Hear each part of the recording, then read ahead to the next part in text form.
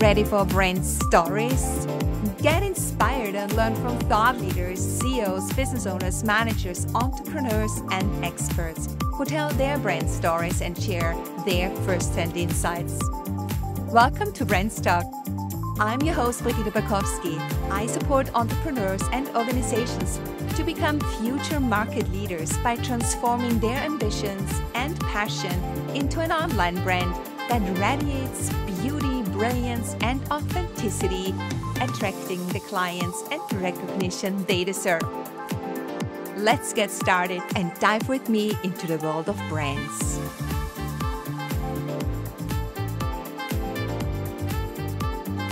My guest today is Bridie Houlihan. Bridie, a trailblazer in the field of women's health, serves as the passionate founder and CEO of Female Health Founders. This visionary platform serves as an inclusive hub for empowering female entrepreneurs and innovators worldwide. With over 15 years of dedicated experience in product and business development management, Bridie has made indelible contributions to public health and women's wellness sectors.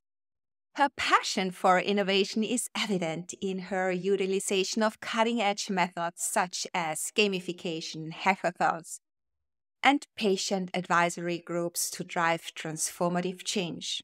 One of her proudest achievements to date is sponsoring Facebook UK's first ever all-female hackathon. Through her leadership, Bridie strives to create an open access environment where game-changing ideas can flourish, ultimately increasing access to healthcare for women globally. Yeah, I warmly welcome Bridie Houlihan. Welcome to Brandstock. What an introduction. Thank you very much. Well, of course, you deserve it. You have already accomplished so much in your life. And I want to get right to the bottom. What inspired you to establish Female Health Founders?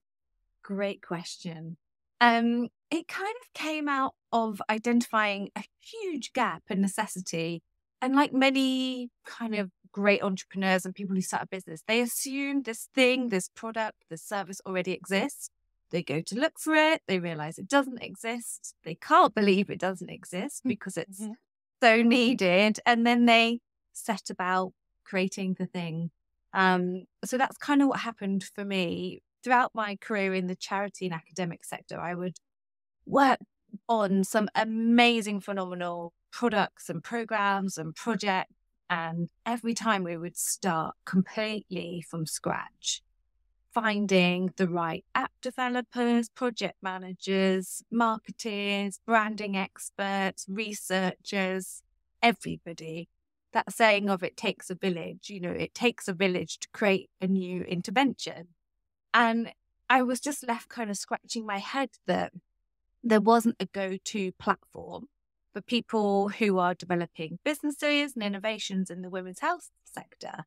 Yet there were platforms if you wanted to open a coffee shop and give you everything that you needed, or if you wanted to open a hairdresser's, or if you wanted to become a digital marketeer. There were all these platforms for these business industries, but there wasn't one for women's health. And I just thought this is such a missed opportunity. And also in women's health, the entrepreneurial sector are the people who are plugging the gender health gap around the world. These people are game changers for their communities. And yet there's nowhere to showcase or support or join up these amazing, I call them gap game changers. I love a little slogan. And so it kind of got born out of identifying that as a need.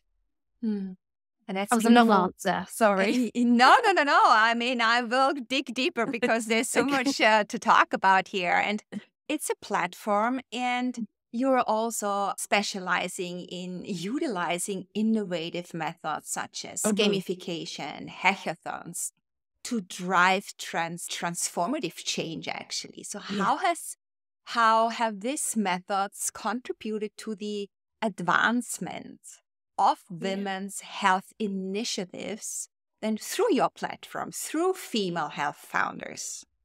Yeah, okay, so twofold there.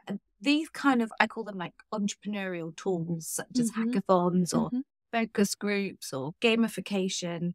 These are all what you could kind of call grassroots tools. They're community and people first tools for developing change. And the majority of people working in women's health are pro community change and bringing the end user on board in the development phase. So all of these tools are amazing tools for women's health entrepreneurs to kind of have in their business toolkit. And then I myself use them. I'm a huge advocate, especially for hackathon. I just think they're the most exciting way to answer a question.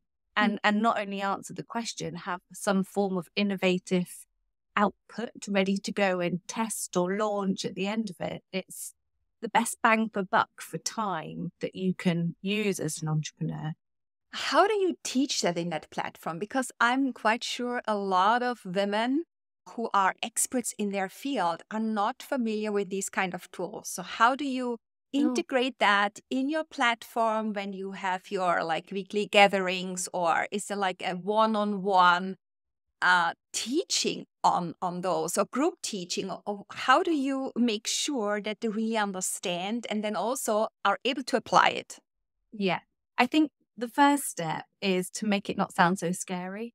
Yes. Hackathon sounds like, what is going to go on? Yeah, is it a marathon? What's going on here? Yeah, well, it's a bit of a marathon, but it's less sweat. Exactly. Yeah.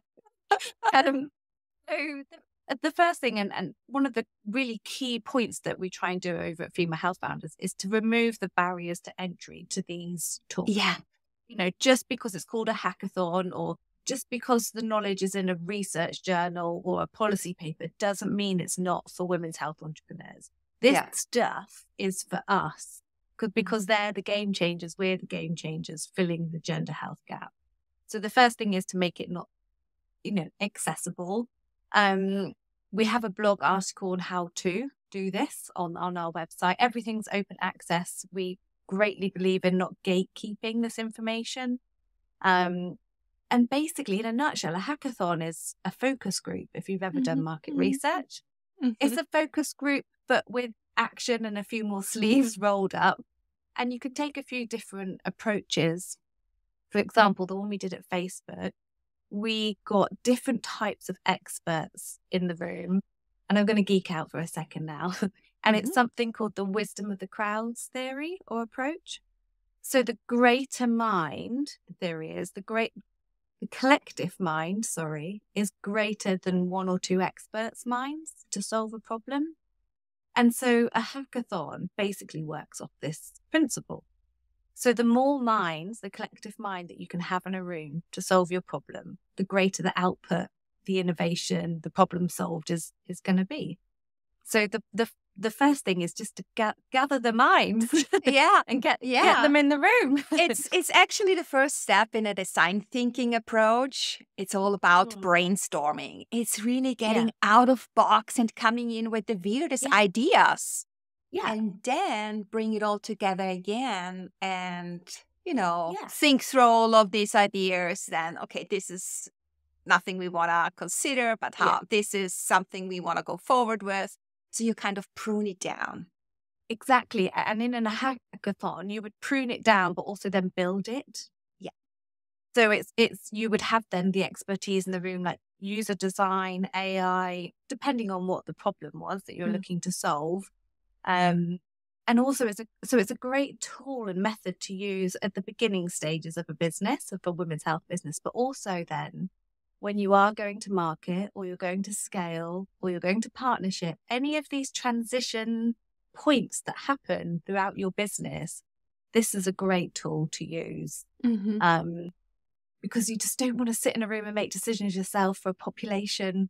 Like one mind versus thousands of minds never works. And that's the very old school traditional approach to women's health. Yeah. And without getting on my soapbox about that, but this is a phenomenal, amazing tool. I can't advocate for it enough. And it can be immensely cost effective. Oh, sure. Absolutely. Lots of people are just happy and excited to take part. If you feed people well, thank them well, people are happy to help. It's really amazing. Yeah. So it's all about collaboration, actually, Exactly. because it's bringing all these minds, these great minds together and to help each other in their effort of whatever that is. And speaking of that and the women and effort, so this is a platform for women who want to bring about something, want to be innovative or are innovative, have a big vision. And where are they on their journey? Are those women, they are newly minted? Are they still on the fence and still corporate or employees? Any and Where all. are they? Any and all. Okay. That is also a beauty in one sense, because everyone has a different perspective on things. So it's more ideas coming to the table, isn't it? Yeah. And so we specialize in SMEs, so small and medium-sized enterprises. But, a medium-sized enterprise is still up to 500 employees. Absolutely. Medium is still big in my mind. It's 10 plus, isn't it? Exactly. So you have the micro and the medium. Or up to 50 million turnover a year. But nobody is looking after the women's health entrepreneurs in the SME space, in the women's health gap. So we are really unique in that way of serving this kind of almost neglected group of people who are working to fill the gap.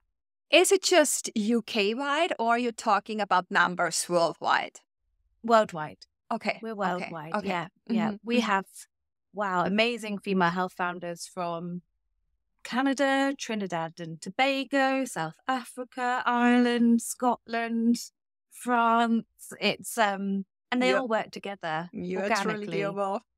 Truly global. It's truly global, yeah. And it's and I think the reason why we've been able to reach these people so quickly is that, ironically, there's a gap within the gap, that these people are not being given a platform, and not just even a platform, the right knowledge and advice specific to being an entrepreneur in women's health. And we are inclusive. So a female health founder can be a man or a co-gendered team or a woman. It can look like anything. And we're really trying to champion the inclusivity in the women's health space, and be inclusive of all working in that, because there's lots of men doing amazing women's health businesses, but don't feel that there's a space for them. Exactly. Unless they're big enterprise. Yeah, of course. So the men in the SME women's health world are like unicorns, and it's trying to bring them into this collaborative space and fold too. So we are already talking about some limitations and why women health founders is there to support and kind of fill the gaps and break up these limitations. Yeah. Let's talk about some common challenges in general, other than you have already mentioned, female founders face right now.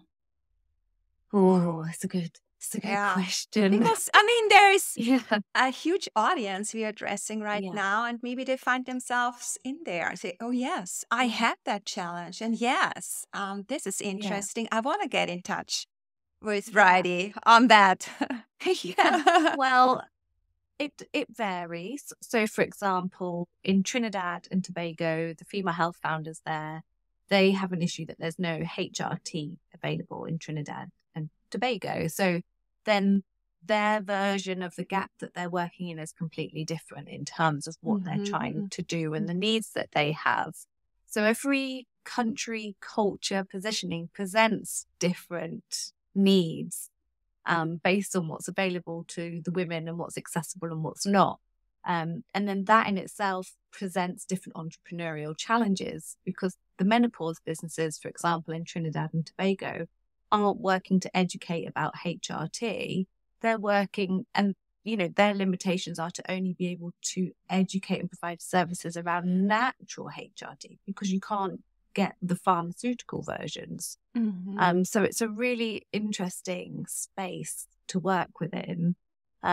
But then it means that I was able to join them up with somebody who does work in the natural menopause space in Canada, who's already gone down the naturopathic menopause space and has done the work and the research. And then now they're working together. So this collaboration is everything. And there's something beautiful about women's health. It's like you don't have to sell collaboration. It just is a default gear in the driving force of doing business. Yeah. That's just all we know. That's how we're making the world go round. You don't need to tell us the benefits of it. We know it already. Mm-hmm. And so it's a really lovely way to be able to help each other to scale in our different countries. A common barrier is that when they get to the point of wanting to go for investment, I heard this statistic the other day. You can, please don't fact check it. I'm sure it's not 100% right, but you're more likely as a woman, regardless of what industry your business is in, to pitch for investment to a man named Dave or David Mm-hmm. anywhere in the world than you are to a woman. Mm-hmm. And women invest in women.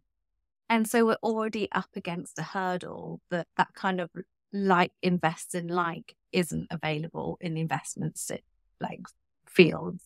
So when these businesses are going for investment to go to the next level to increase their impact, the barriers are humongous for them. Mm-hmm. And not only that, when it comes to investment, people want a minimum of 10 times return on investment. And sometimes you'll find 5 times, but it's quite rare. And particularly when it's women's health, there's something about that they view that it's risky, even though it's 50% of the population of the world as a user.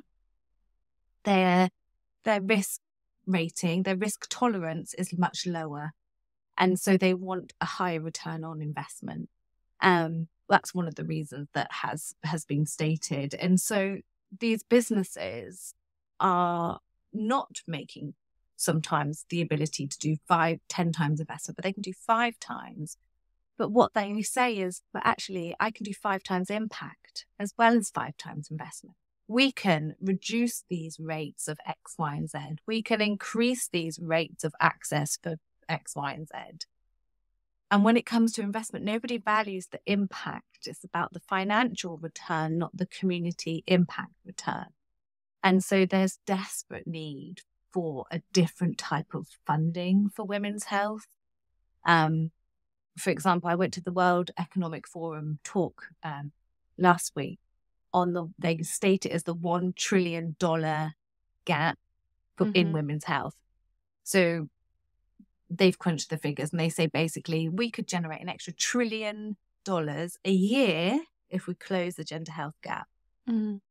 But to need that, they've developed 6 outputs, a bit like when we had the Millennium Development Goals all those years ago. And there were certain outputs that people would work towards. So there's 6 outputs now, 6 actions that we need as a world to work towards to close the gender health gap.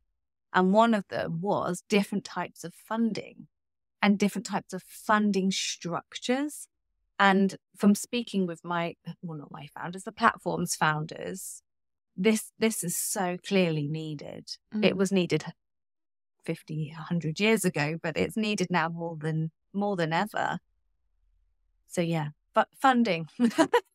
Yeah, funding structures. But this is also very interesting what you mentioned, that the focus is on investment return and not so much on community return, even though if the community return is higher, there would also be a higher investment return. And the focus is always on something that can be directly measured. Then community return, how do you measure that? Yeah. But for an investor, that's not direct into their pocket. Exactly. That benefits their community. And so that direct train of investment coming back isn't there anymore. So it's not lucrative or appealing to them. Yeah. Wow. It's still a long way to go, I would say, isn't it? It is. And it was interesting at the World Economic Forum talk. Mm-hmm. They were saying that actually if we did all these 6 things, we can get there quicker. But yet then it's not like countries sign up to say they're going to contribute towards these 6 things. They're just, I'm sounding a bit skeptical, but they are just 6 things on a report that when you think of the grand scheme of the issue, This didn't even make mainstream news. Yeah. A few blogs have mentioned it in the kind of femtech women's health sphere, but very specific places like the Gates Foundation, for example. Forbes mentioned it, but then it gets buried, doesn't it, within an hour of the other reports. But this needs a bigger call to action. It needs country accountability. And it also needs to acknowledge the SMEs who have been working in the gap. There's no acknowledgement of these SMEs. There needs to be more awareness and more education out there when it comes to that, isn't it? And also, like a thank you. Oh, yeah. I think countries need to thank these SMEs for plugging their gap. You know, these people work in this gap because the government or whoever in their country, the healthcare service, the policies have allowed these gaps to be in existence. And so these people have been doing the jobs of their countries. And the thing is, as women, we view the work of our community as ours too. And therefore, then these community products and programs and initiatives are created. But there is no support. There is no acknowledgement. There's not even a mapping of who they are or how many they are. But then also in this gap, there is a huge mess to clean up. But there's greatness happening, but there's a mess. Yeah. What I'm hearing right now, I don't know what the other 5 things are that are mentioned in this report. Maybe you can elaborate on that. But all these 6 things have been established as goals or achievements to go for, to strive for. Is this communicated to the small, medium enterprises, to the SMEs? I mean, they are trying hard, but they have their own vision, their own goals. Are these goals aligned? I think we need to start from there so they know what we are up for and how to align our goals we have as an organization, our vision, with that overall goals that are defined in that report. Yeah. I mean, that makes logical sense to me too. So what's the problem here? Is it a communications problem or what is it? I think it's an awareness. I mean, I think the work of this recent report is phenomenal. It's great progress. It's amazing. But it's a report. It's a report of statistics, right? So what do you do with it? Is the next consequence. So I'm just getting up the other 5 so I can say them correctly because I don't want to say them not correctly for your audience. I have them written. But in answer to your question, no, nobody is communicating this to SMEs. As part of the reason for, I knew this was an issue before this report came out last month. That's why we set it up. So when this report landed, and one didn't even mention SMEs, didn't acknowledge them, and didn't put them as part of the solution, then it just re-emphasized the importance for female health founders as a platform to advocate for SMEs in women's health. Because even just taking the hackathon approach, imagine if you've got SMEs and pharma and policy and research and development in a room. Now let's create a change. Let's solve the problem like this. Whereas the report is based on data, which is fantastic. But as we know in research, you could be quantitative, you can be qualitative, you can be mixed. But this is all quantitative, people reduced to numbers data. But you can't create a change or advice for change from that. The human element is missing. And so, it's a step, but there needs to be more done. The other, I'm just putting it out now for you. The other kind of, they call them actions rather than goals. So it was increased awareness of the women's health gaps. That was one of the actions.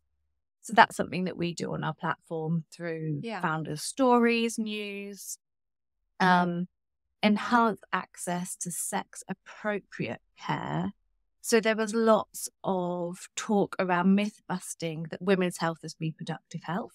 Hugely important to, quite often it gets stuck that women's health is your fertility, but there's so much more. Like a woman presenting with a heart attack is 70% more likely to be disbelieved than a man. All of women's health. And then the sex appropriate care in terms of the gender terminology that we are using in the women's health space, and about still being and championing the word women, but whilst being inclusive at the same time. Otherwise, the barriers to entry for marginalized communities is just getting bigger and bigger, on top of a gap that's already getting bigger and bigger. The third was to collect and analyze ethnicity, sex, gender specific data. So basically they need more data. Yeah. They need to understand what's going on more.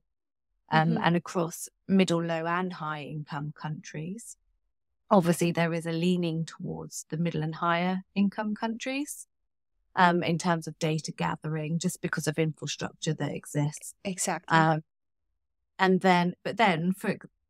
But even though that being said, for example, in the UK, 2% of research for public spending is on women's health.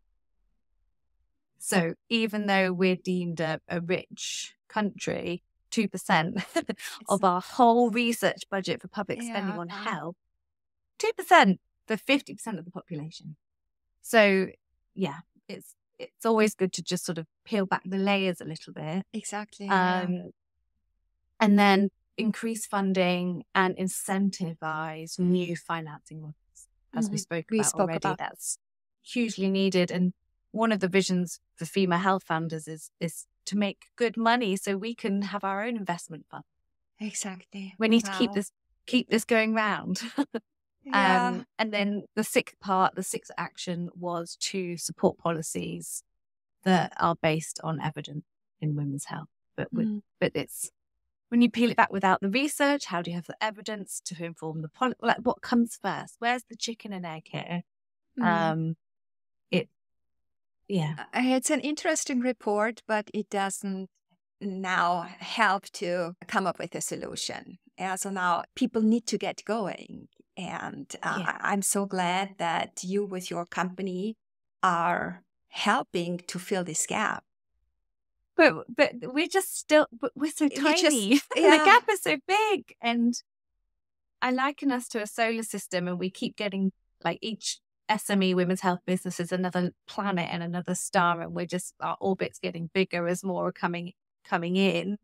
And I just hope that our gravitas in time becomes bigger so that we can help inform, help be a seat at the table.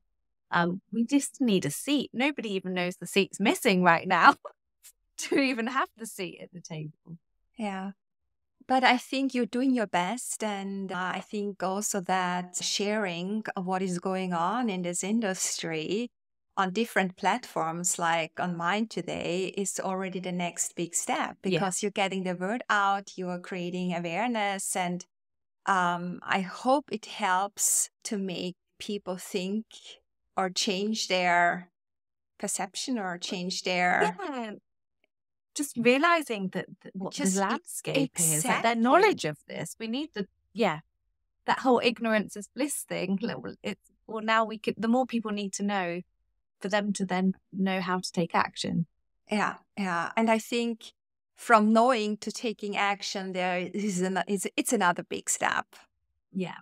So there is a lot of work going into then also motivating people to be part of that whole movement.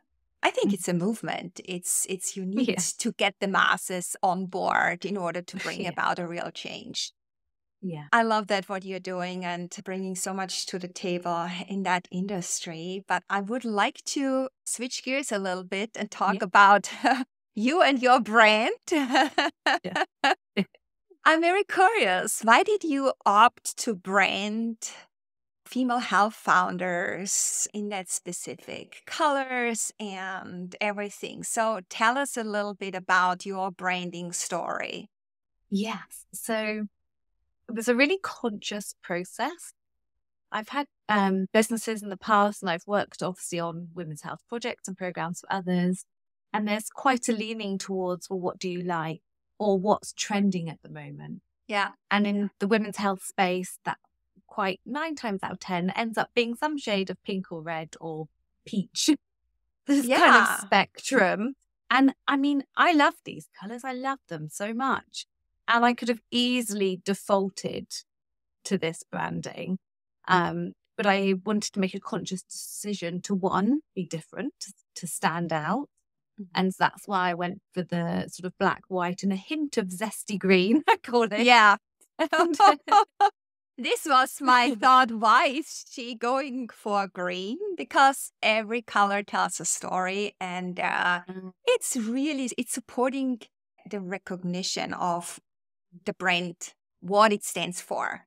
So, and the meaning that it brings across. So for me, that was kind of, okay, why is she doing that? So I want to know from you, why did you go for green?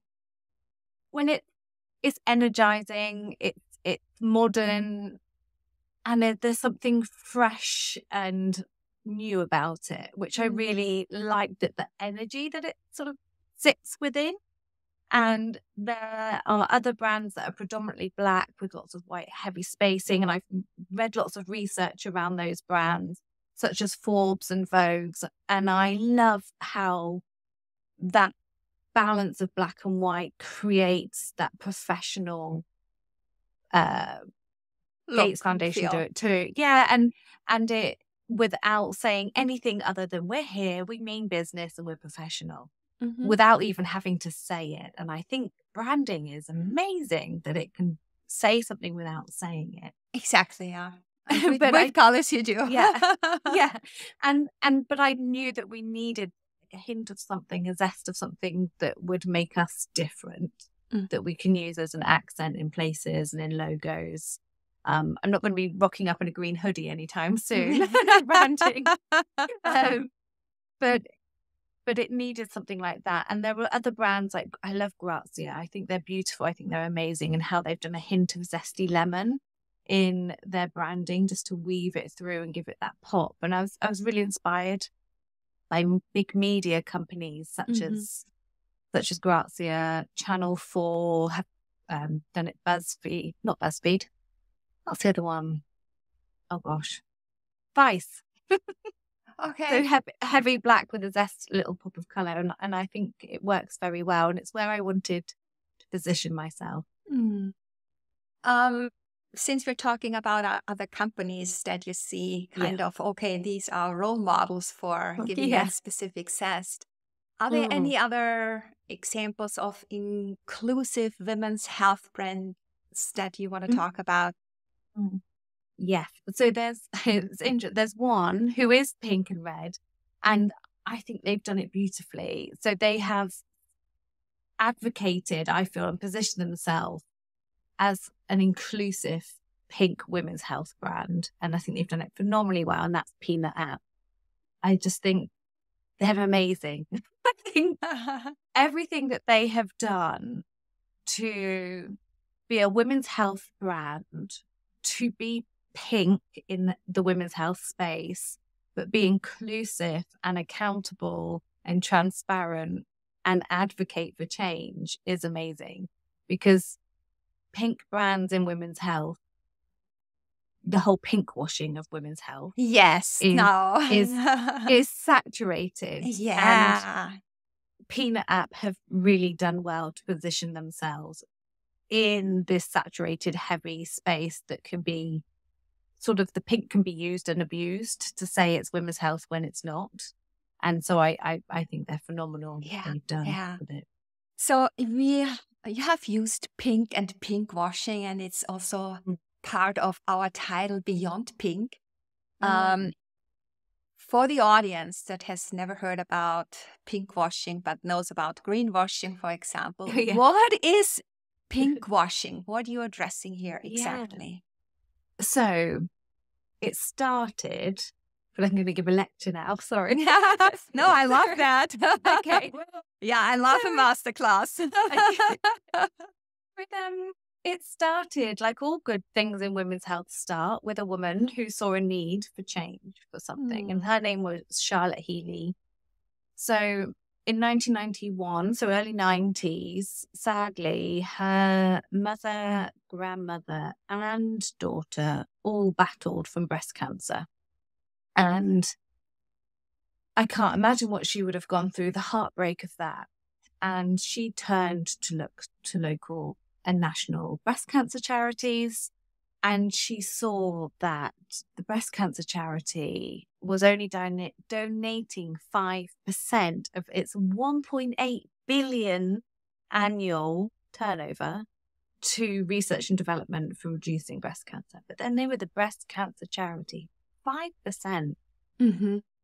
And so the pink ribbons that you see people wearing, and now we have them, we have yellow for endometriosis, purple for PCOS. We have many for different things in women's health. But the pink ribbon is kind of the original women's health charity ribbon. But it started off not as something that you would wear, but she pinned them to postcards. And so she would send these with a note to people in power to say, hey, this charity's got all this money and only putting 5% into tackling what it says its whole mission is about. There's something wrong here. And so she'd send them to these people in power to advocate for accountability, really, and for money to be spent better.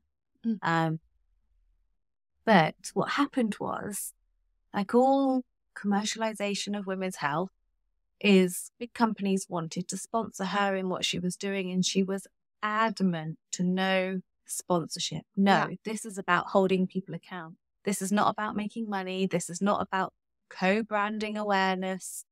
Nobody's riding on each other's coattails here. This is purely about this. Yeah. And then they ignored her, basically, later on down the line. And, we've all seen the pink ribbon everywhere. Yeah. Car dealers in October, Breast Cancer Awareness Month. Car dealerships having pink ribbons on their cars saying, if you buy this new car, we're going to donate 3% to breast cancer charity. Estee Lauder famously set up one of the first breast cancer research and development institutes. Phenomenal work, taking away from that at all. But then as the company evolved and the pink ribbon then became a pink product line, and then that pink product line was all about raising awareness and apparently money back into the research and development of their own institute.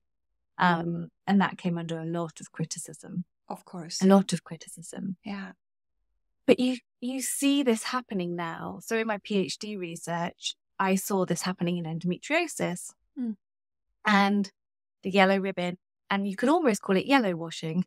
Yeah. So it's the same principle applies. And, you can go on Etsy, you can type in endometriosis, and you will see hundreds and hundreds and hundreds of products that have been developed to raise awareness for endometriosis that are all got yellow ribbons on. You can buy badges, you can buy things that pop into your Crocs, you can buy t-shirts and totes, and apparently X% goes towards, whether it's the Endometriosis Society of America or whichever charity they choose, but there's no accountability, there's no transparency, there's nothing.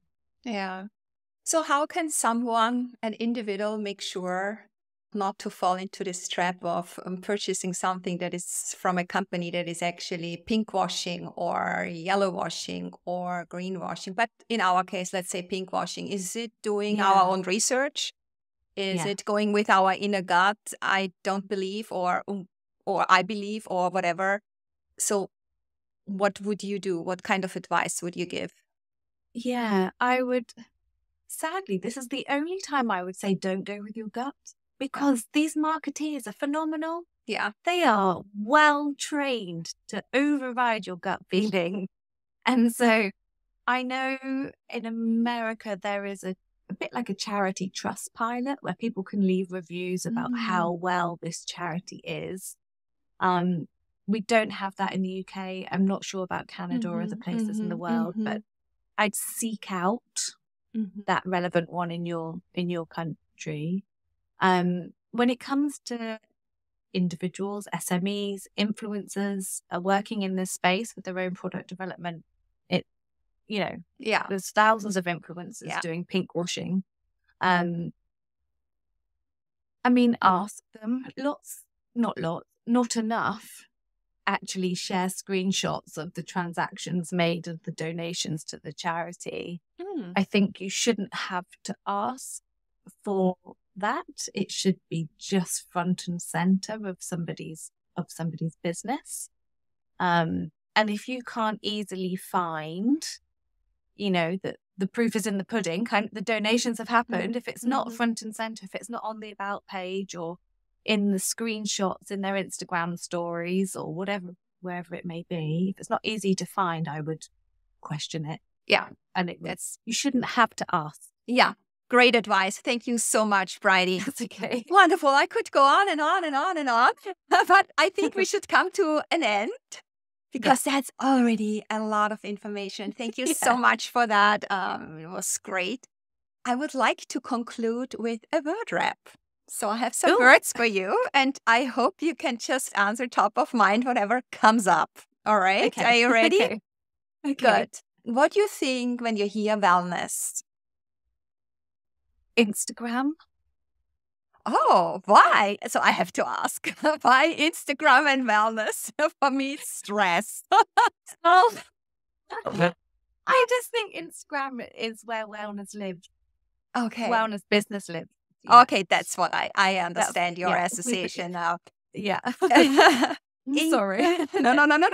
That's why what I like so much about this word wraps, because you have completely different pictures in mind and meanings attached to it because of where you're coming from, your profession and your industry. And so that's just interesting.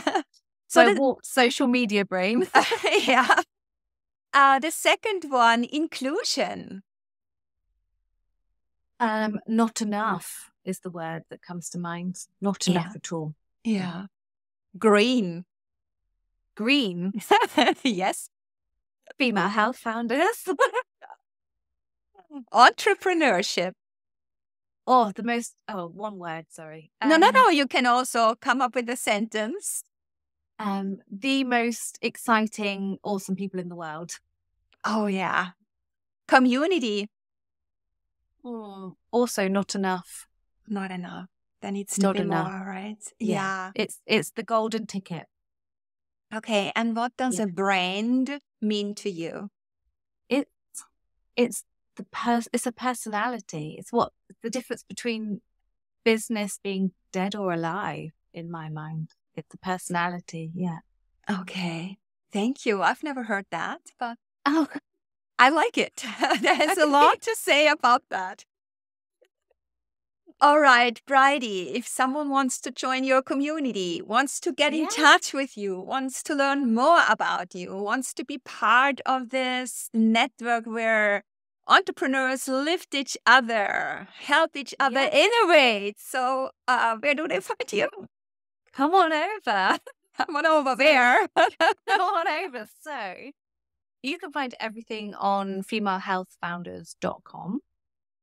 We have a free membership for founders. It will always be free for founders, where they can share their women's health business story. They can read strategies for success from other founders. We've got a support group, all the usual bits and more are there.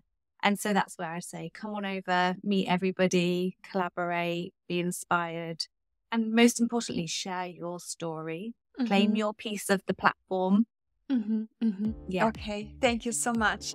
Wow, Bridie, also thank you for this wonderful conversation, for being my guest today here on Brandstock and sharing your idea, your vision, your passion, and everything that you are and what you're doing and bringing to the table. Thank you so much. No, you're so welcome. Thank you for having me. If you like my show, follow Brandstock on your preferred app. share it on social media, and if you find a minute or two, leave a quick rating or review. Thank you so much. If you want me to guide you to become a future market leader by transforming your ambitions and passion into an online brand that radiates beauty, brilliance, and authenticity, attracting the clients and recognition you deserve, drop me an email. I'd love to be your guide on your hero journey. Check out my website, BridgetBrands.com. Connect with me on LinkedIn, Facebook, Instagram, and Twitter. I hope you will stay tuned in on the next episode when we dive into the world of brands.